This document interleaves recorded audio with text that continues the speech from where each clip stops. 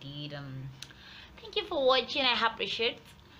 Guess what we'll be discussing today? See, as human beings, we are quick to, how do I put it now? We are too quick to remember. My mates are in America. My mates are this. My mates have done this. My mates are master's holder. My mates are, and you forget your mates are in the grave. Yes, you forget your mates that are gone, your mates that are there, your mates that have been involved in ghastly accidents, your mates that are not where you are.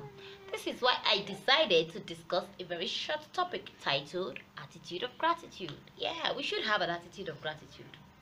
With God, let's start with God. I think with God, we should always be grateful for the things we did not ask for and He did for us.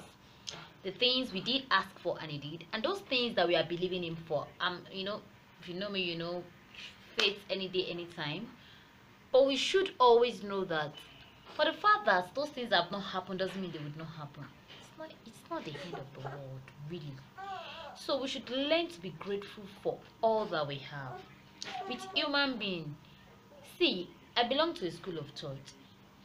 I have people on my list that they've done certain things for me in the past that suffices for any other thing they would do, even when they do things I don't dig. So let me give you a good example. Okay, you have people that have done certain things for you that really mattered to you. At that point you needed someone, they were there for you. So let's say you now have an event and they couldn't make it, or you had something you wanted to do, they couldn't make it. Would you still say because they did do that, does it make them less of your friend? No. I still appreciate them for the things they have done in the past. This is why I decided that we should learn as human beings to have an attitude of gratitude with our family. Also, we should look at it from this point. Let's learn to appreciate people.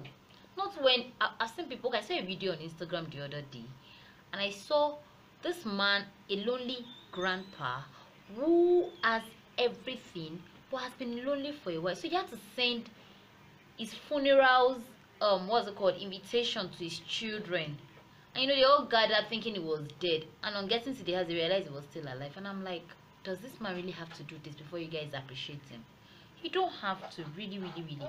So the reason for this video today is we should learn to have an attitude of gratitude. Yes, be thankful for everything, your journey, for protection. The gift of life is something somebody is praying for. Everything you have is somebody's prayer. Guys, good morning. I am going to make my hair. It's Saturday. Baby, I'm ready to go. Sorry, Auntie. I'm going to lunch. Bye bye. I not feature you in my vlogs. Is it bad? My clothes are outside in case it starts raining. Please let me bring in the hanger. Your provisions on Conquer Daily today and get hand-picked fresh food delivered to you in 24 hours or less. Conquer Daily gives you low prices and high quality. Visit www.daily.conquer.com. So I want to go and make my hair.